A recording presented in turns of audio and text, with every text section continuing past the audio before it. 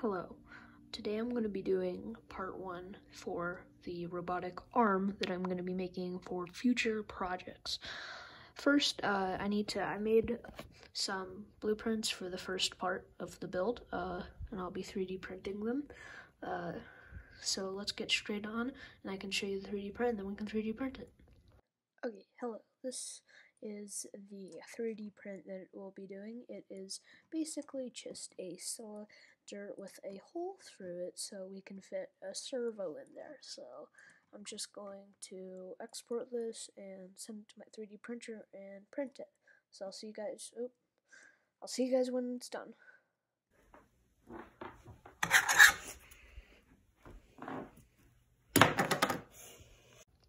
Okay, so the 3D print is done printing, and I need to get some servos for it.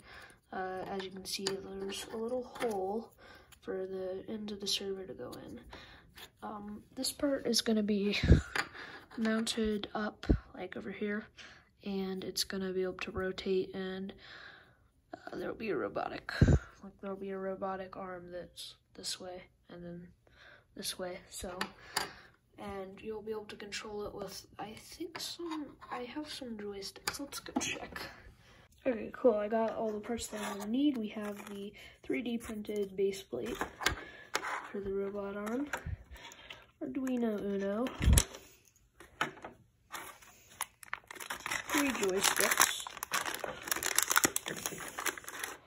and a servo, which I'll be using. Okay, so the first thing that we need to do is start making this. Oh, and my 3D printer's still on. Let's turn that off. Okay, cool. So yeah, let's get right into the build montage thing.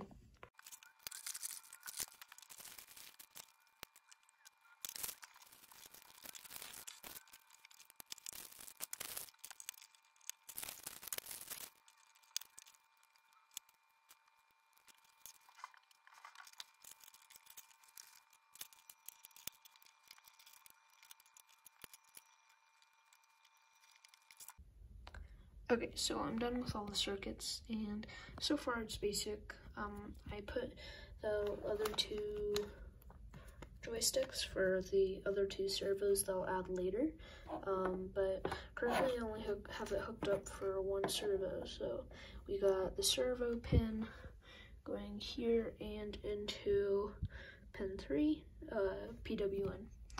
Then I have the 5 volts and ground hooked up to our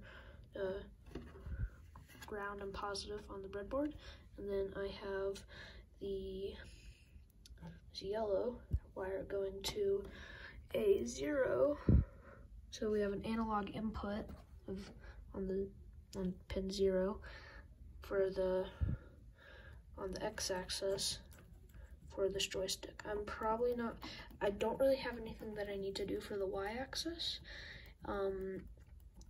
I could make it for the y-axis, but